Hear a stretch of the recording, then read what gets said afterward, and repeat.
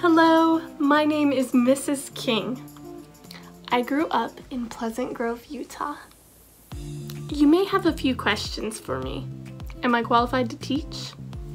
Yes, I graduated from Utah Valley University with a bachelor's in history and social studies education. What's your favorite book?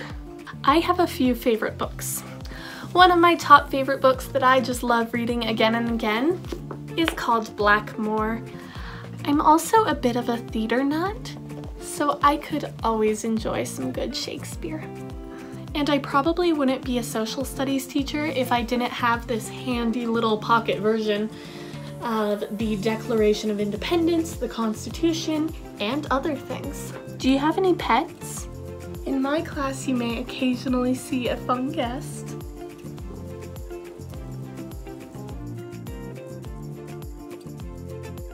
Who is your favorite person? There are two people in my life that are my favorite people. The first is my husband, Jackson. My second favorite person would definitely be my baby. His name is Freddie. Here's Freddie. Here's my baby.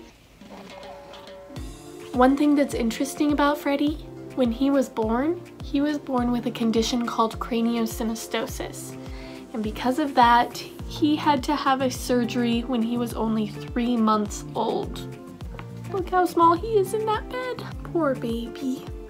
After the surgery, he had to wear a few of these funny little helmets while he healed. Luckily, he is now out of his helmet, he's graduated, and his head is perfect. If you could go anywhere in the world, where would you go? When I was in junior high and high school, I did Irish dance. So if I were able to go to Ireland, it would just be a dream come true. What did you want to be when you grew up? Pilot, a chef, artist, a doctor. There were so many things I wanted to be when I grew up, but I ended up a social studies teacher and I love it. A few more fun facts about me. I make wedding cakes. I love traveling. A few years ago, I lived in Costa Rica. Every beach I went to, I got a little bit of sand and put it in this cute jar. This is one of my favorite souvenirs.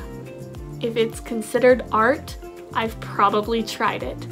I won a national competition for video production. Social studies has so much to offer and I'm really excited to see you in my class.